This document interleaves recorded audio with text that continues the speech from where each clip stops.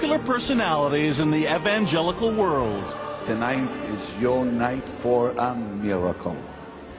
And one of the most controversial, and whether he's on his daily TV show. Someone has just been healed of cancer, stomach cancer. Receive the fire of the Holy Ghost.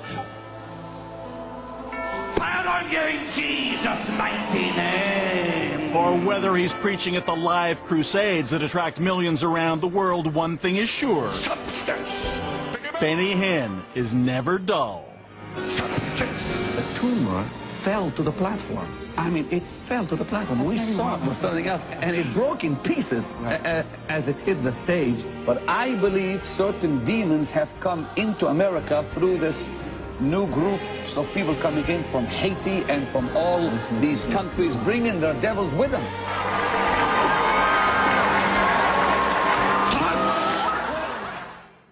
Showman, salesman, businessman, Benny Hinn has built himself into a kind of one-man multinational religious conglomerate. It's estimated his ministry brings in more than $200 million a year, mostly based on his pledge that you will be healed if you have enough faith, and especially if you attend his crusades. 4 years ago, we took our hidden cameras inside Benny Hinn's organization. Tonight, we'll tell you what's happened to him since. But our story isn't only about the man who promises miracles, but also about a remarkable little girl who was looking for one. Step out of your sickness, step out of your disease, and come into deliverance. He calls them Miracle Crusades, and as always, Benny Hinn's appearance 4 years ago in Calgary was a finely tuned event. Cancer cannot stand in the presence of the Holy Ghost.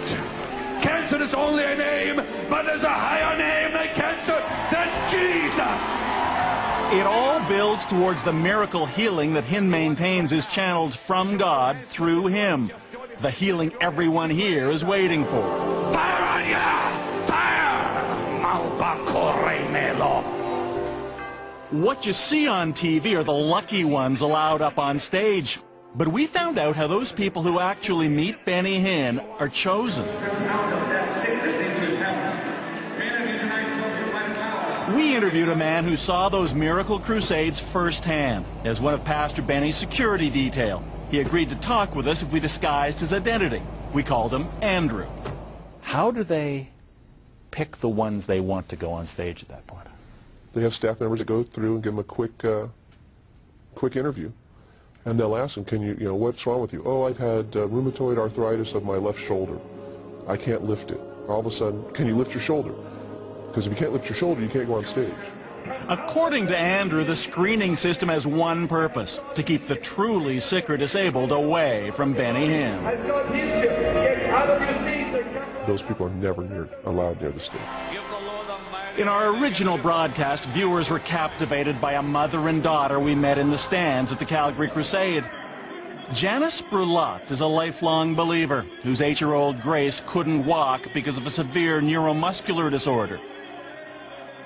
I said, you know, honey, we could stay up here because, you know what? I said, Jesus is up here. And she said, no, Mommy. She said, I'd like to go down and see if Benny Hinn could pray for me. I said, are you sure? She said, yes, Mommy.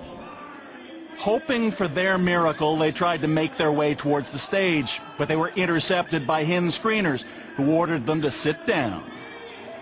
Grace and I moved over to the side. We sat and waited, and Grace asked me if I could help her to try and walk. And that was kind of her faith in action. And so I picked her up, and we tried walking back and forth. And that was kind of a hard moment.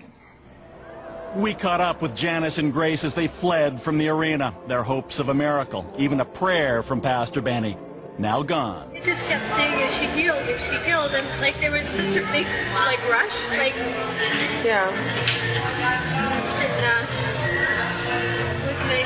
You know, she just wanted you to pray for her.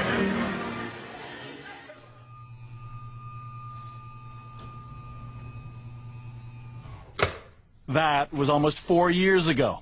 Grace Brulotte is now 11. She didn't get her miracle from Pastor Benny that night, and she still can't walk. But you'll see she's not about to let that stop her.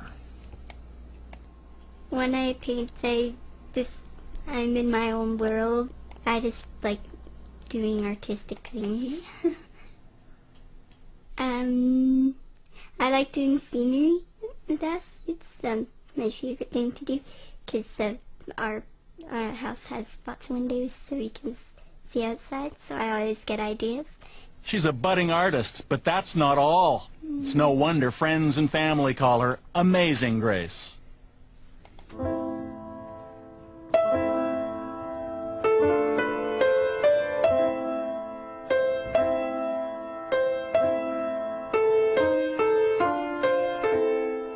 In addition to not being able to walk on her own, Grace still has stiff joints and weak muscles.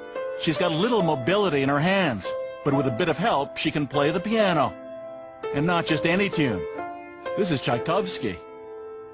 She said, "Mommy, I'd like to take piano lessons." And I said, "Oh, I don't know, hon," because I was a little bit worried that she might be disappointed, because her hands are such that they're not like our hands. Her fingers don't work like our fingers, and her arm joints are rigid, and so I just wasn't sure how it was going to work.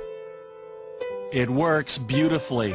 Today, Grace is at the Fernie Fellowship Baptist Church, where she lives in Fernie, British Columbia. She's playing Swan Lake at the Sunday service. And I was sitting listening to her, and she played it so beautifully, and she put her whole, like I say, her whole body and her whole heart into it, and it just epitomized who she was.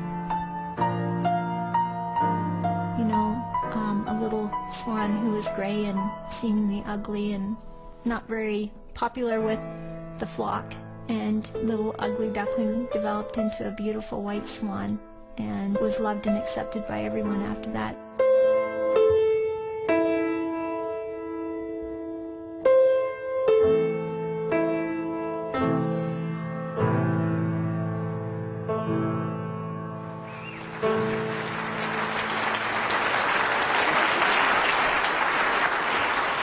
Every time she plays the piano, I stand in awe, amazed at what she can do with so little mobility. It's incredible. Jesus, light up the world, shine upon us, set us free from the truth you now bring us, shine on me. Through her piano playing, her voice, her music, she's just developed, her character's developed, and she just is flourishing. I'm so proud of her, and I believe that it was a gift from God to make up for what she is lacking in her body.